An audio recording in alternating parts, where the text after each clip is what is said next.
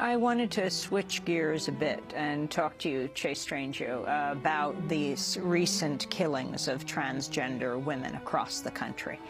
The body of Alicia Walker, a 20-year-old transgender woman missing for almost a year, was recently found in a crude grave in North Carolina. This comes amidst reports of 3 other black transgender women killed in Texas, Michigan, and Arizona. Shade Schuler, whose body was found in a Dallas field, Amber Monroe, who was shot and killed in a Detroit park, and Candace Capri, shot dead Tuesday night in Phoenix, Arizona. Now Tamara Dominguez of Kansas City, Missouri, has reportedly become the latest transgender woman murdered, bringing the total number to 17. Dominguez was 17 just this year. Dominguez was run over repeatedly in what's being investigated as a possible hate crime. People are calling this a national crisis. It absolutely is, and I think, you know, as leaders of the Black Lives Matter movement have made clear, and trans black leaders have also made clear, this is a national crisis. This is a state of emergency for the transgender community, and it's a state of emergency that's disproportionately affecting transgender women of color, and particularly black trans women. And we're living in a moment where we should be incredibly concerned about all of the mechanisms of violence against our community. And state violence includes the violence of police officers, but it also includes all of the ways in which transgender people, particularly transgender women of color, have their lives cut short through systems of discrimination and through the interpersonal violence that leads them to be killed, as these women have been. And it is absolutely devastating, and I hope that, you know, that we don't have to turn on the TV or look on Facebook or Twitter to see another trans woman of color murdered. Are you finding that these women are the investigations being treated differently than if they weren't transgender? Absolutely. I think in 2 critical ways. The first is that the media, the local media in particular, often misgenders the transgender women, calling them men, which is, you know, itself contributes to the violence against them. And then the delays in bringing people to justice is also a concern for the transgender community. It's been 2 years since Elon Nettles was murdered right here in New York City, right here in Harlem, and it was a long time before any meaningful investigation was done, and people had to take to the streets over and over again. And of course, just bringing an individual to justice is not going to solve the problem of this violence, because it is systemic and it is institutional, and we really have to look at all the ways in which transgender people, and black transgender women in particular, are cut off from systems of support. I wanted to go back for one moment to Chelsea Manning. While Miss Blair White, with her nearly 300,000 subscriber base on YouTube, sits around making apologies for the Trump administration's bathroom policies for transgender kids, and making pedophilia allegations at other LGBT YouTubers who want to talk about, you know, homosexuality and gender fluidity and all that. While she sits on YouTube stoking Islamophobic hysteria about Sharia law coming to the United States and wiping out LGBT people, particularly trans people, there is a epidemic of trans murders in the United States of America, a crisis, particularly regarding trans women of color, who are disproportionately victims of violent crime. I tried to be fair. I went through her catalog of videos before making my video, and I said she must have done something on the epidemic in her own country of violence against trans women. This must have been a relevant issue. Nope. No. Blair White has spent her time on YouTube being concerned about feminists hurting the feelings of cis-het white men. She has spent her time being concerned about the feelings of white people who feel attacked by the Black Lives Matters movement. She has done everything except address an issue that is pivotal to the American transgender community. So I myself am not trans, but I'm going to take time on my little channel to try to talk about, number one, a lot of the myths about Islam being the number one threat to trans women in the world. I'm going to take some time to sort of think out loud about the root causes of the epidemic of trans murders in my own country. The communities in which a lot of these trans victims are killed are communities like the one that I've grown up in and live in now, which are inner city communities of color who are very religious, who are very binary on gender issues.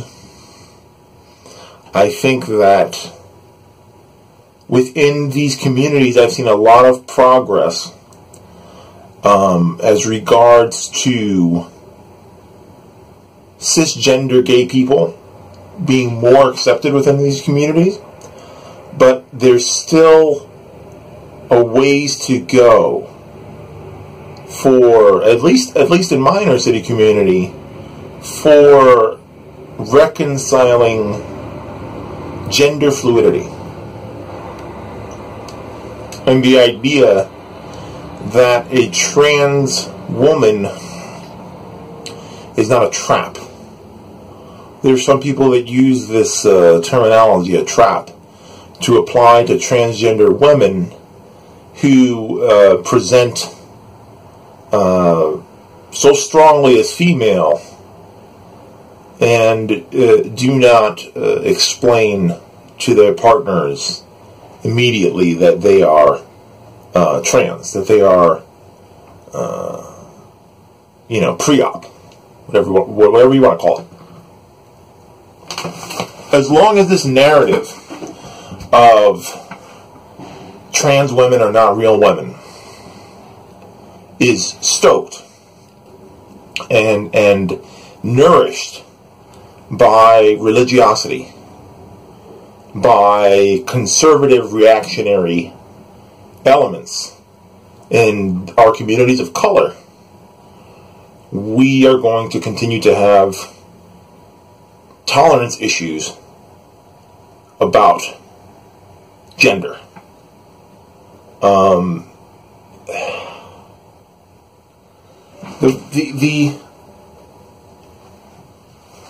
say the words trans murder capital of the world. If I put up a poll on Twitter about, who do you think, what country do you think is the trans murder capital of the world? And I put on there Iran, Iraq, Turkey, Libya, and Brazil. I guarantee you that one of the Muslim majority nations would win that poll, and the explanations in the comments would be, no duh, of course, Sharia law. Here's the problem with misinformation. The trans murder capital of the world, the place where the most trans women per capita are killed, is Brazil. That's why we can't judge the reality of an epidemic on the public image of a country. Because if you asked people, where in the world are trans women celebrated, you would get a lot of people saying back to you, Brazil.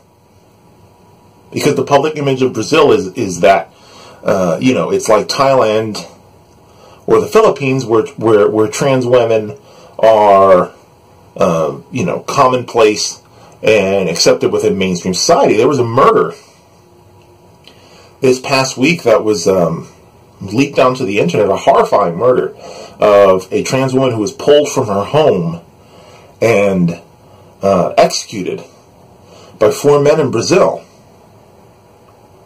And it's incredibly important to make people aware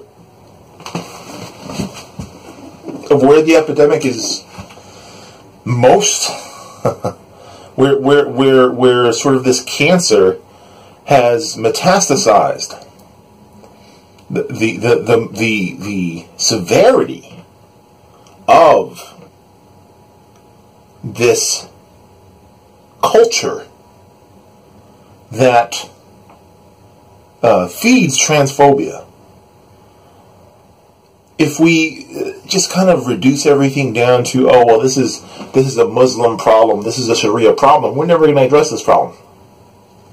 Because we're going to get bogged down in Islamophobia and this fucking Trump-style, banning Muslims is going to solve all these problems. We need to have community engagement in these inner-city communities of color. We need to have education in these communities where, gender is not as clean-cut in terms of presenting to people, for their consideration. For them to find a place of acceptance, you need to really, really take time educating. I mean, I remember when, I'm not even that old, maybe 20, 25 years ago, there was a lot more explicit homophobia in my inner city community, and over time, and this is the product of a lot of people speaking out, this is a product of the first black president, Barack Obama, being more tolerant of and being more celebratory of gay people. Moonlight won Best Picture for a film about black homosexuality, and particularly a film that has a message about black homosexuality being beautiful and being something to be celebrated and accepted. 25 years ago, in my community, that wouldn't have been a mainstream position, and yet it is now. The idea of Moonlight is really a milestone of progress on the inner city and gay issues. But we need to get there on transgender issues. It really is in a bad place right now in terms of people being out, trans people feeling safe to be out, and for their partners to feel like they won't receive social reproach and stigma for openly loving their transgender sex and romance partners. If we don't expand people's perspectives on this issue, the only thing that happens in the closet is shame. Shame leads to fear, fear leads to violence. So, that's my little contribution to this issue and trying to raise awareness as best I can. Just take a moment to think about what you can do in your own community to normalize something very normal, which is a spectrum of gender.